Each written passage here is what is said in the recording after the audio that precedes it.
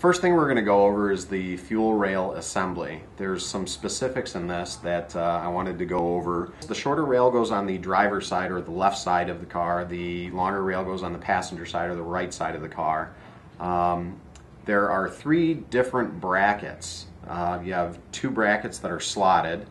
You have 1 bracket that just has a hole that's the same shape as the other brackets, and one that's running opposite. They need to go on in these directions. This gives you movement adjustability, this gives you location, and this is an opposite direction on that rail. Dash 6 fittings go in the front of the rail, dash 8 fittings go in the back of the rail. To install the O-ring fittings correctly, you want to lube up the O-ring itself. I use Sil-Glide here. Any sort of grease will work. Basically, you're trying to keep the O-ring from tearing when it's being installed. These thread into the rail, and you want to go until they butt up completely against the rail itself.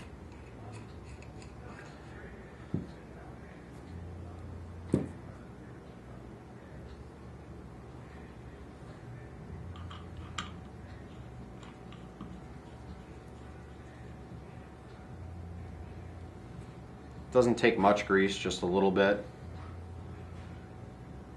to ease the assembly process. To keep from marring the fuel rails and the fittings, I use aluminum wrenches. You don't need to tighten these extremely tight. Hand tightening them like that is probably all that is needed. They're not going to work their way loose, but they do butt up completely to the rail.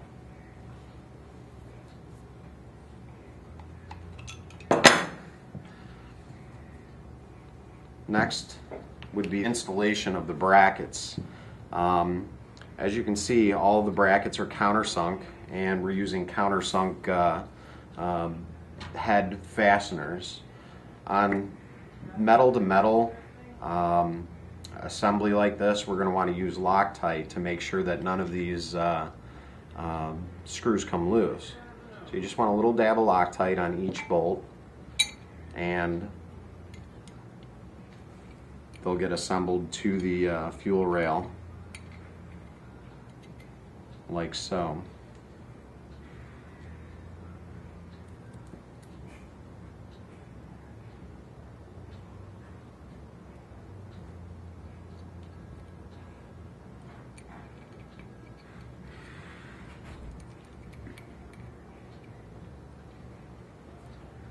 You would repeat this on the other 3 positions. Basically tighten them up. Again, nothing crazy, just make sure that they're tight. The Loctite will do its thing eventually and keep the bolts from coming out. So I'm going to go ahead and finish up these rails, and we'll come right back. Alright, we've finished assembling the rails here, and I just wanted to go over once again. This bracket, and this bracket are all the same. They all go in the same direction. This bracket and this bracket have a little slot in them that allows for some adjustability. This bracket does not. So on this rail, you want one slotted, one with just the hole. On this bracket, or on this rail, you want a slot and then the opposite bracket. This bracket is opposite of the rest of them. So it's just to clear things up. That's how all of that goes. The rails, AMS faces towards the outside of the car. Again, the longer rail goes on the right side of the car as you're sitting in the driver's seat. The shorter rail goes on the left side of the car as you're sitting in the driver's seat. Dash 6 fittings up front, dash 8 fittings in the rear. That finishes up the build of the rails.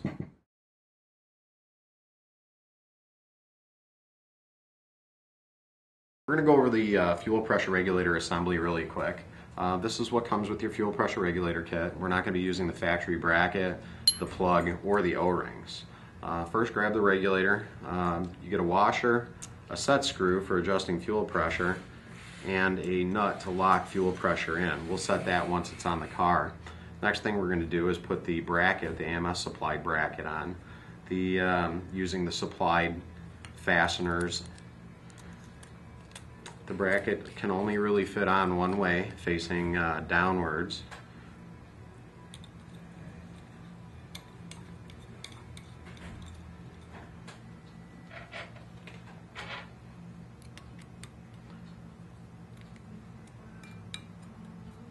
No need to get really carried away with tightening it up, just a little snug works.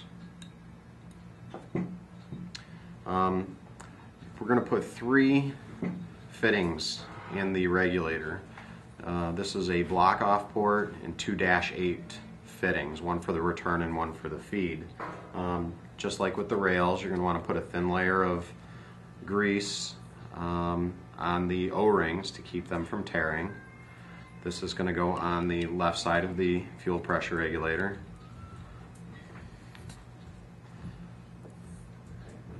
And the 2 remaining fittings go in the bottom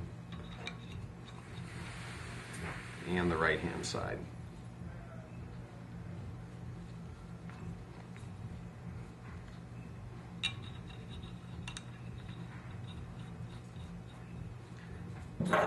Snug them up by hand with a non-marring wrench.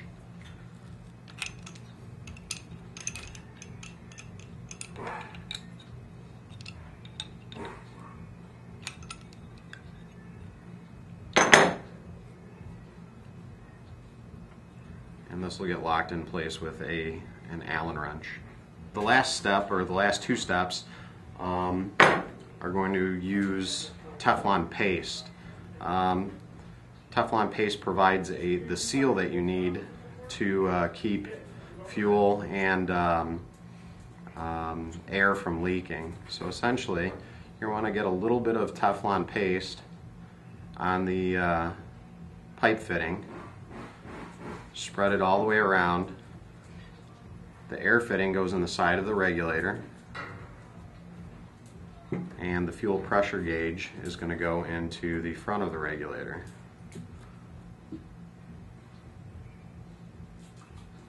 Same thing again, spread it around. Make sure all the threads that are going to be going in the regulator are coated, and this gets spun into place. The regulator is going to be oriented with the adjuster up, so you're going to want to account for that when you position the gauge. Probably stop with the gauge in an upright position so you can read it, and then again tighten this up. You don't have to get crazy again with tightening these up. This is it's a tapered fitting. It gets tighter the more you go in. You don't have to bottom it out. Just go until it takes a little bit of effort to turn it, and that should be good and tight. That finishes up the regulator portion.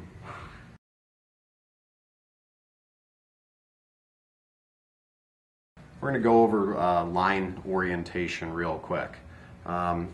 Left side rail, right side rail get connected by the crossover tube at the front of the car. This is the only -6 line in the kit. There are 2 lines that have quick connect fittings on them. The larger of the 2 is going to snap to the feed line of the car and going to come around the back and connect to the right side fuel rail.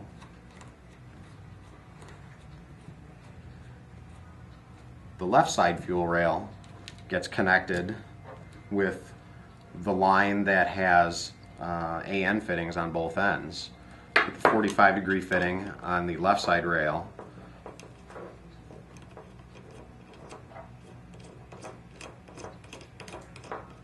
and the straight fitting is going to go into the fuel pressure regulator.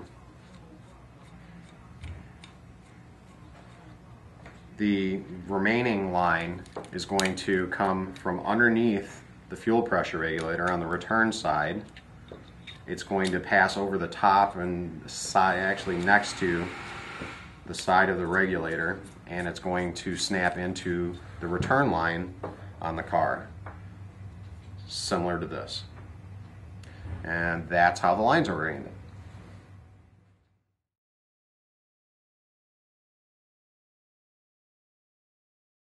the last remaining step is once you're in the car, once the fuel system's in the car, you'd use these double wrap ties to neatly secure these lines from rubbing on anything and to keep them lined up.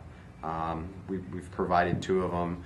Essentially, you can go through this way around one line and then back through the other way around the other line, and that'll link them both together and keep them nice and secure.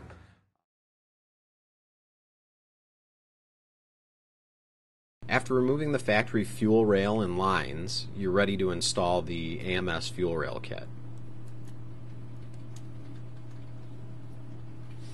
The AMS rails are bolted to the lower plenum using factory bolts. Only 4 of the bolts are used.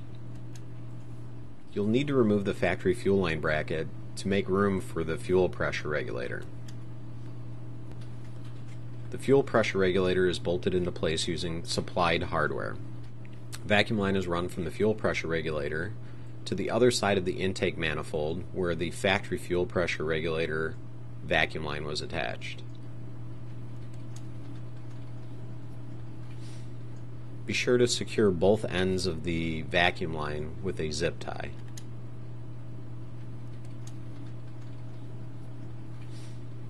The fuel feed and return lines simply snap over the factory hard lines at the firewall. Use the supplied zip ties to neatly route the lines before tightening all of the fittings. Using the supplied instructions from Fuel Lab, adjust the fuel pressure regulator to what's appropriate for your setup.